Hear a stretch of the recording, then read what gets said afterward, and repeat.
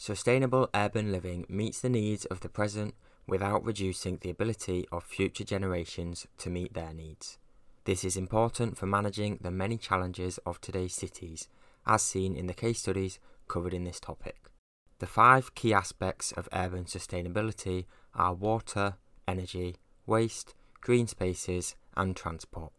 A sustainable water supply requires collecting, conserving, and recycling water so as little water is used as possible.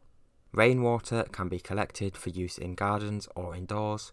Dual flush toilets can be installed and water meters can be used. These can be complemented by campaigns to use less water, for example, reminders to make sure taps are always turned off.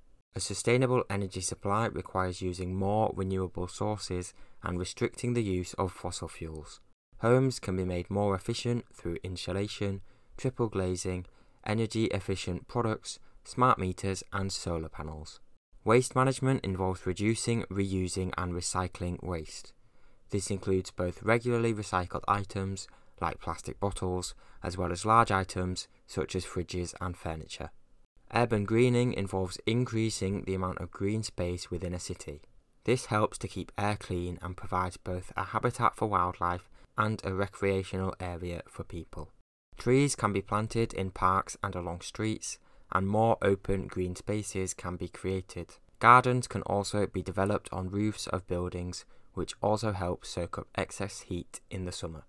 Effective transport management helps to reduce air pollution, fuel consumption, journey times and risk of accidents. A large and integrated transport network, which means different forms of transport can link to one another, is vital for encouraging public transport use. This often includes buses, trains and metro services all within the same city.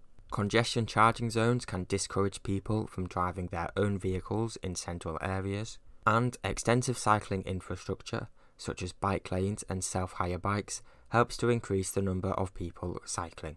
It's important to note examples of cities that have some of these sustainable urban living practices, and these will be covered in the next video.